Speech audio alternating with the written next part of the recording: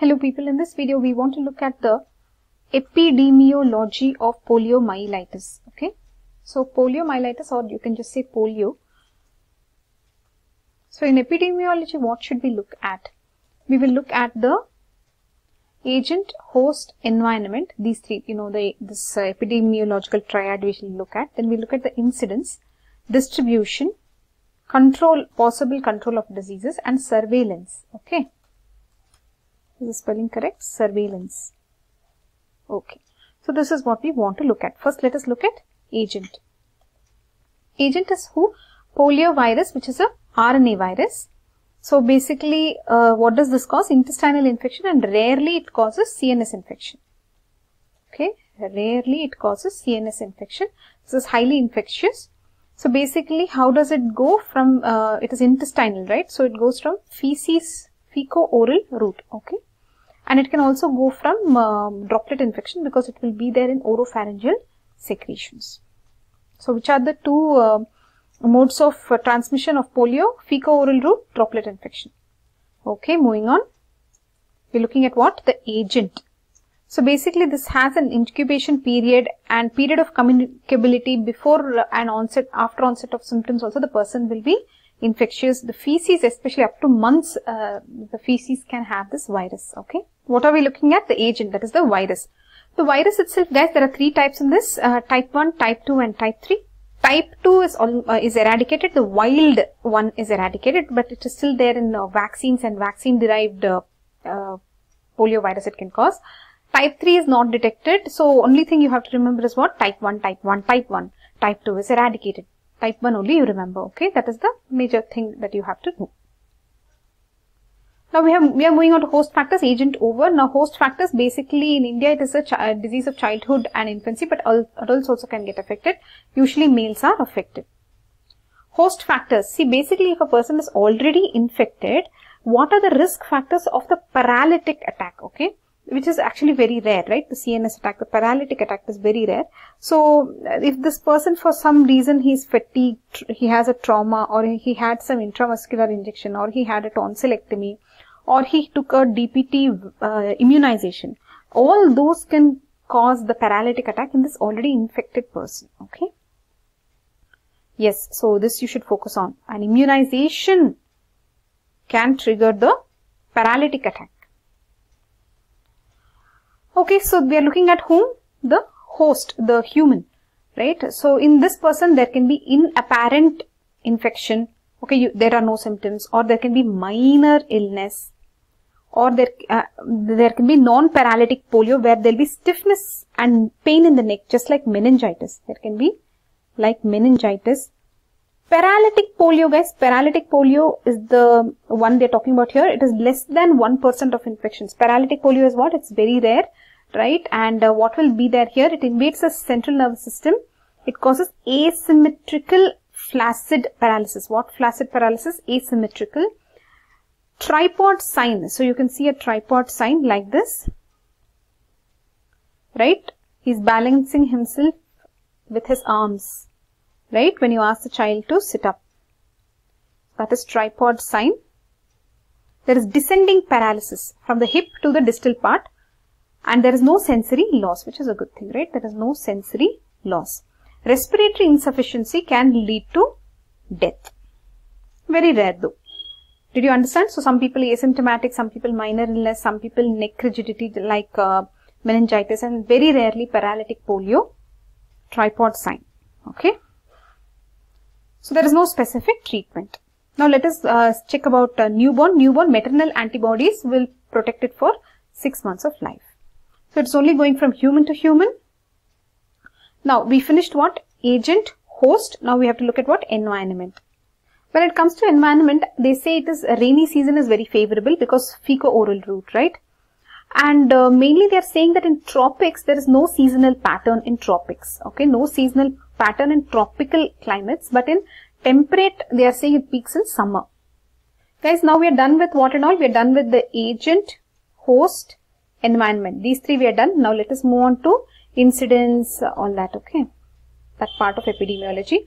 In the world earlier, it was there in many countries. Then the vaccines were extensively used from 1954. Okay. And in 2016, there are only 3 countries that have polio. That is Pakistan, Afghanistan, Nigeria. These are called as PAN countries. They have what? Type 1 wild polio virus. Only type 1, right? We are only concerned with type 1. Type 1 polio virus is there. In India, what is the status in India? India was declared polio free since January 2014. Remember, we have not eradicated polio from India. India is polio free since 2014. The last natural case was in 2011. Okay, so what is India's status on polio? Polio free. From when? 2014.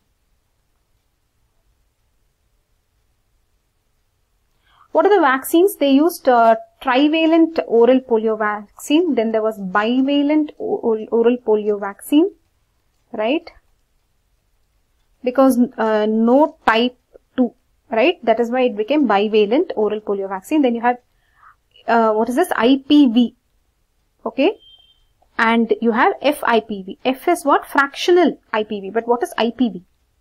Do you think I is injectable polio vaccine or inactivated polio vaccine? It is inactivated. Inactivated polio vaccine. Okay. And what is FIPV? Fractional inactivated polio vaccine. Okay. That is intradermal. That is. Okay. Inactivated polio vaccine. So this is what was there earlier. Now they don't want all this oral. They want only inactivated. That is injection only they want. So what are we looking at? Vaccines. So vaccine derived polio virus. Basically this is what? Because of type 2, right? Type 2. Because of type 2 it is. This you have already seen. Due to type 2 polio virus in tOPV, that is trivalent oral polio vaccine. Because of, why is this vaccine derived polio virus, guys? Because in trivalent oral polio vaccines, which had all the 3 types, because of that this virus is still circulating. Now in this vaccine derived polio virus, there are 3 types.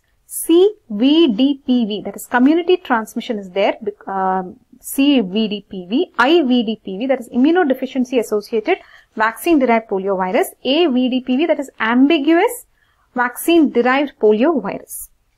So what they want to do, this type 2, they don't want to include in this oral polio vaccine, right? So they are trying to have a switch from the trivalent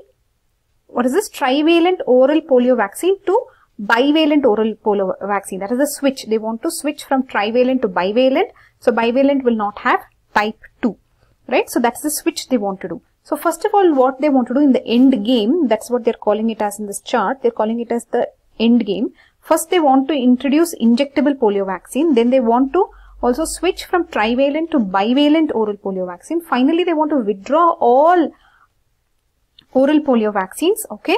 So they want to withdraw all oral polio vaccines. Just stop all this and go only for the inactivated polio vaccine. So did you understand end game? Did you understand switch? These words, switch means you're going from 3 to 2. Okay. Then fractional dose of inactivated polio vaccine. Fractional dose, they find it better. So this they'll give intradermal. So they have found that instead of giving a full dose, you can give a fractional dose. In 2016, they have introduced fractional inactivated polio vaccine into routine immunization in India. 2016. Okay. There are some differences here between IPV and fractional. Let's look at this. Here IPV is 0.5. This is 0.1 ml. And they are giving this in 1 dose 14 weeks. Now they are fractional. They are giving 2 doses 6 and 14 weeks. IPV is intramuscular, fractional is intradermal. Okay, intradermal will be upper arm. Intramuscular, you know anyways, it is the thigh. Okay, that's it. For now, this much information is enough about fractional dose of inactivated polio vaccine. Okay, now we are at the end of this. We have to look at surveillance, polio surveillance. Basically, what are you trying to check? Whether the wild polio virus is still circulating. You have to declare it as eradicated, right? So for all that, you are doing all this surveillance.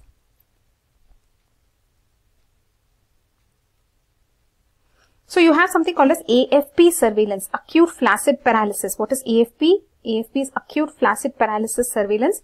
So basically you will go and find out anybody who has acute flaccid paralysis. You'll take their stool samples and analyze whether it is because of polio or some other reason. Then if it is polio, you will try to distinguish whether it is wild polio or it is because of vaccine itself. Then you will also try to determine the genetic makeup of the virus. So that is acute flaccid paralysis surveillance. What is that? You're going to go and find out who and all have acute flaccid paralysis. Take their stool sample, analyze whether it is polio or something else. If it is polio, we'll find out whether it is wild or vaccine derived. And then if it is polio, you'll also do the genetic makeup, check it so that you can know from where it came, etc., etc. Then there is something called as environmental surveillance. What two surveillance is your acute flaccid paralysis surveillance. Then you have environmental surveillance where you will go and test the sewage. Okay. Now, how do you know you have done a good surveillance? There are some indicators. Okay. Completeness of reporting. You will make sure that according to the geography, demography, you will take the report and you should submit the report on time, etc., etc. Sensitivity of the surveillance, you should at least find one case of this acute flaccid paralysis for 1 lakh population.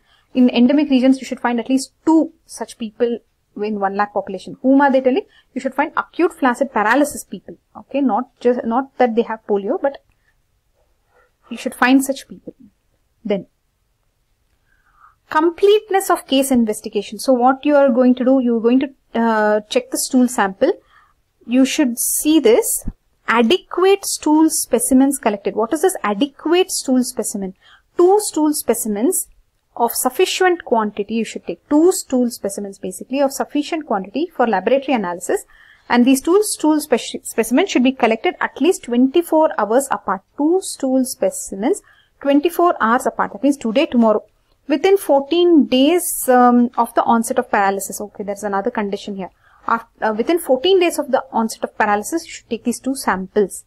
Okay, and then how will you take it to the lab? Via reverse cold chain. That means cold chain means from somewhere to the consumer. Reverse cold chain means from the consumer it is going to the lab, right? So it's reverse cold chain and proper documentation should be there. All these are some words that you should write. Proper documentation should be there, etc., etc. Okay. So what is this adequate stool? 2 samples 24 hour apart within 14 days of paralysis. It should arrive to the lab in reverse cold chain with proper documentation. So stool check. So that is another indicator to show whether your surveillance is going fine. Another indicator to show that your surveillance is very nice. You will check the stool sample where? You should check it in a WHO accredited laboratory. Okay. So that lab should be within the global polio laboratory network. Okay. So you should have a nice lab basically. Then you should also follow up with these people. Okay. 60 days after the onset of paralysis, you will examine for residual paralysis. 60 days after onset of paralysis, you should examine for residual paralysis. So that completes the surveillance indicator. So in this video, we try to cover the epidemiology of poliomyelitis. What and all we saw? We saw agent, host, environment.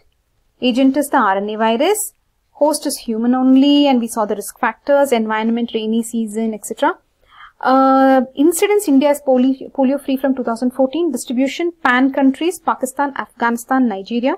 Possible control, how will you do? By inactivated polio vaccine, fractional dose of inactivated polio vaccine. Surveillance, what surveillance? You have 2 surveillance. AFP surveillance, that is acute flaccid paralysis surveillance, and sewage, that is environment surveillance. Okay. So that completes epidemiology of poliomyelitis. Bye bye.